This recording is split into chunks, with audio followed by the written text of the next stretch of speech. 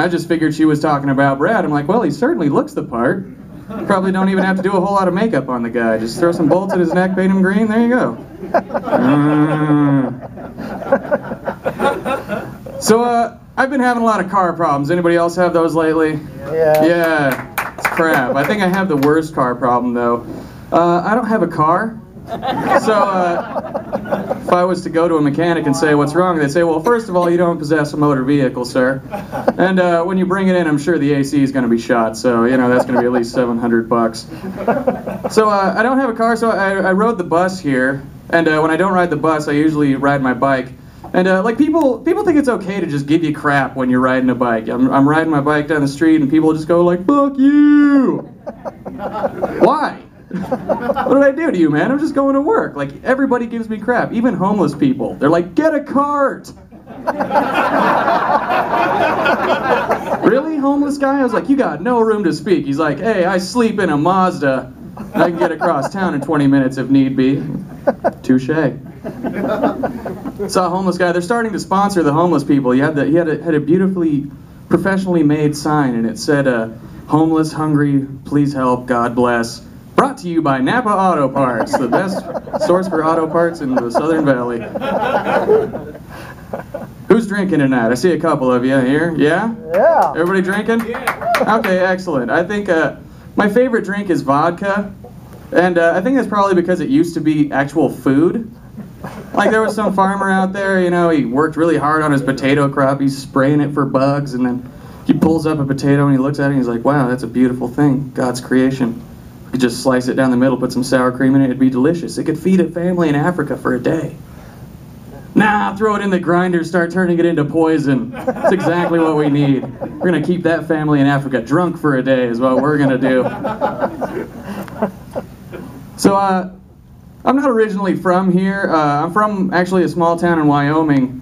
And but I moved here and I still get culture shock sometimes, you know, like I live near Chinatown, and it still kind of weirds me out whenever I go into a Chinese restaurant and there's like Chinese people working there, which is not the case in Wyoming. In the amazing boiling pot of culture that is America, Wyoming is like the crackers on the side, the little square white part. And so you go into a Chinese restaurant and you feel just a little bit cheated.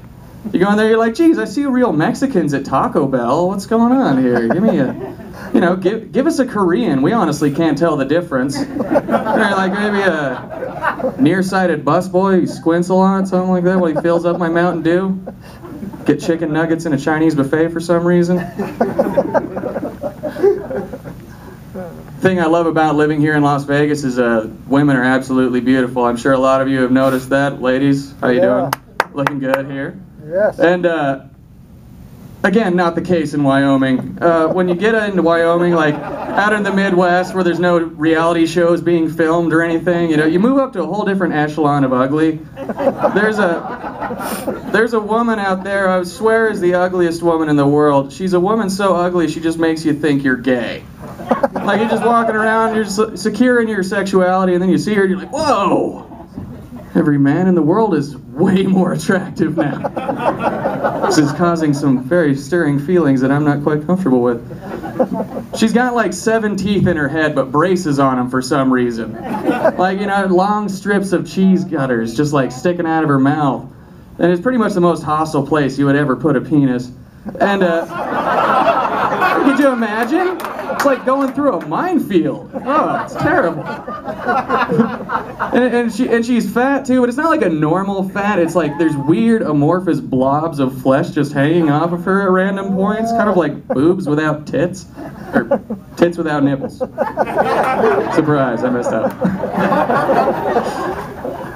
But it's terrible, and she got married to a guy who's just as ugly as her, and I gotta wonder how that played out. Like they saw each other from across the bar, and it was like settling for less at first sight. It's like, hey, you, me, yeah, we're ugly. We should get together. It's about the only way anything's gonna happen between us.